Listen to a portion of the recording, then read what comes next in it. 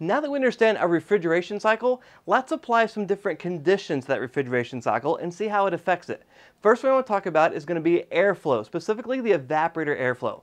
We need to be thinking that the heat is in the air. The heat we're trying to absorb is in the air. So if I have less airflow across my evaporator coil, I also have less heat across my evaporator coil. That's key for us to understand. So what are some examples, just a few examples that can cause an airflow issue? Well, the first one's going to be a dirty filter. The filter gets dirty, we can't get enough airflow across that filter, and that's going to be a problem. Not enough airflow across the filter means not enough airflow across the evaporator coil.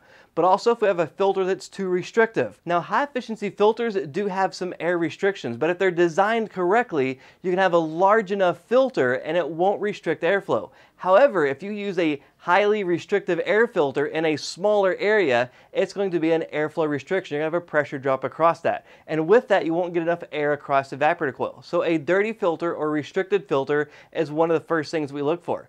But also the blower. Remember that blower is moving the air. So what about if you have a blower that the motor's on the wrong speed? It's not moving enough airflow. Or maybe that blower wheel is dirty, and because that blower wheel is dirty, it can't move as much airflow. Or maybe the blower motor is going bad, or maybe it's the wrong size, or maybe it's not adjusted properly.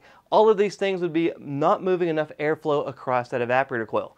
Also, let's look at a dirty evaporator coil. If that evaporator coil gets dirty, we're also blocking airflow, but at the same time, we're stopping heat transfer, or slowing that heat transfer down. Dirt's a great insulator, and that insulator builds up on that evaporator coil, and we're not transferring the heat from the air to the cooler refrigerant like we need to. Ductwork is a big one. Let's think about the return air ductwork. If the ductwork is blocked, or if it's crushed, or if it's undersized, which happens all too often. But also the supplier duct system. If the supplier duct system's not sized correctly, maybe it's too small, maybe it's been crushed, all these things happen. Unfortunately, a lot of people know how to replace HVAC equipment, but not that many people understand the importance of ductwork and airflow and how to size that correctly. Unfortunately, now you're ending up with a lot of homeowners that think bigger air conditioners better, and it's not. We'll get into that later, but they put in bigger air conditioners, and you got HVAC companies just wanting to make more and more money. So the customer wants a bigger unit, they sell them a bigger unit, and they don't care if it doesn't work well. So they put them a bigger air conditioner in, and that not only is going to cause lots of problems down the road, but it's also going to be an issue for airflow. That old ductwork probably wasn't designed right for the existing system, and they have a larger system going in there, and it causes more airflow issues. And so now we're not able to transfer heat.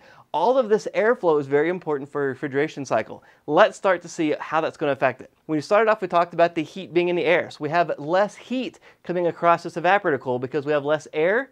We end up with less heat across the evaporator coil. So that means the temperature around this evaporator coil starts to drop. And when the temperature on the outside of this evaporator coil starts to drop, the suction pressure inside drops. And we know that the suction pressure is directly attached to my suction saturated temperature, the boiling temperature, PSIG converted temperature. That also immediately drops. What happens when that drops below 32 degrees Fahrenheit? That's right, it will start to freeze. So anytime we see a system that's starting to freeze, my first thought is going to be airflow, airflow, airflow. Are we getting enough airflow across that evaporator coil? And we're looking at all of these different points. So now that my airflow is dropping, my suction pressure drops and my suction saturated temperature drops. If we look at that on a bigger scale, there's less heat acting on that. What that's doing is causing that pressure to drop, but also we're not boiling that refrigerant away as quickly. So now that we're not boiling that refrigerant away as fast, we end up with more and more liquid in that evaporator coil. So our saturated starts to flood. It starts to overfill that evaporator coil. By overfilling that evaporator coil, we're getting too much liquid vapor mixture in that evaporator coil. And we can't really measure that saturated, but what we can do is we can measure the superheated vapor.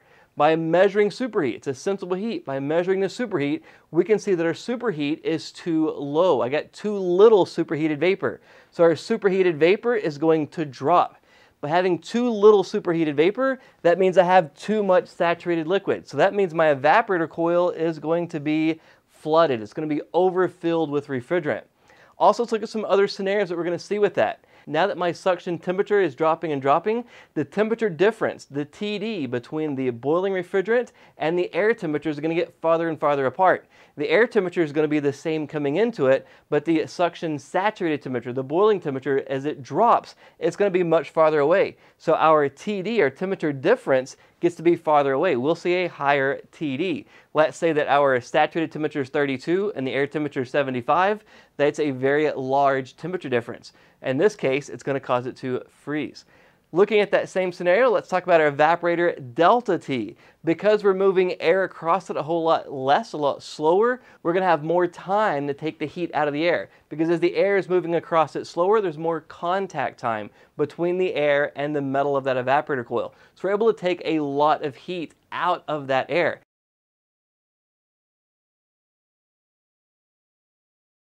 As we're able to take the heat out of the air, the temperature difference between the air coming in and the air coming out becomes significant. And that evaporator delta T is also going to increase. There's going to be a bigger difference between the air coming in versus the air coming out because the air is moving slower with heat out of the air. So that's what you're looking at on your suction side. These are the examples you're looking for. Now we talked about that being a flooded evaporator coil. That is key. After we flood the evaporator coil, it's possible to overfill it, and now we're getting liquid refrigerant coming back over here to our vapor pump. So we have liquid refrigerant coming to our vapor pump. Now we're ending up with slugging that compressor with liquid refrigerant, and that's very hard on the compressor itself. Multiple different ways. One is that liquid refrigerant starts to wash the oil away from the bearings. As we wash the oil away from the bearings, the oil, no lubrication, moving parts, we end up with destroyed bearings, overheated and damaged bearings. Also, that liquid refrigerant hits the insulation on the windings, and it causes that insulation to start to break apart as that big temperature difference hits, and the windings will start to short out. Also, it causes the oil to start to foam. As the oil foams, when that's happening, we end up getting more and more oil into the compression side, as well as it's possible to get liquid refrigerant into the compression side. And we know that we cannot compress a liquid, so we're looking at breaking a valve on the compressor, or potentially breaking a valve on the compressor. The longer that it runs like this, the more and more damage it happens to the evaporator. Sometimes a lot of companies do not want to do evaporator coil cleans because after they put the correct evaporator in and the compressor is working back at full speed like it needs to, all those years and years of damage will do a number on that compressor. Not saying it's going to happen all the time, but it is a possibility for that to happen. So when you start having airflow issues, you want to solve them right away because it's doing damage on that compressor, or potentially doing damage on the compressor. Now the problem is you'll end up with a technician and he looks at only at the suction pressure and thinks, man, that suction pressure is low. If the suction pressure is low, we're going to be close to freezing. The problem is when somebody sees that, they don't think about it being a whole entire cycle. So what they do is in their mind is to get the suction pressure up. And instead of looking for airflow first, they'll go grab the tank of refrigerant. And what they do is they add more refrigerant to the system. Well, let's think about what more refrigerant is going to do to the system. More refrigerant means more molecules we're trying to compress. So what's that going to do to your head pressure? Head pressure is going to go up. And as our head pressure goes up, our saturated temperature is tied with that. So the saturated temperature is going to go up. It's going to be a much higher temperature. So now we have a higher temperature between the refrigerant condensing and the air temperature. So because our saturated temperature is going up, our condenser TD, also called a saturated temperature rise, also called condensing temperature over ambient, also called CTOA, all of that's going to go up as well, because now I have a bigger temperature difference between refrigerant condensing and the air temperature. Now at the same time that we're having that happen, we also end up putting more liquid in the condenser. So we end up with more subcooled. So my subcooled liquid number starts to go up.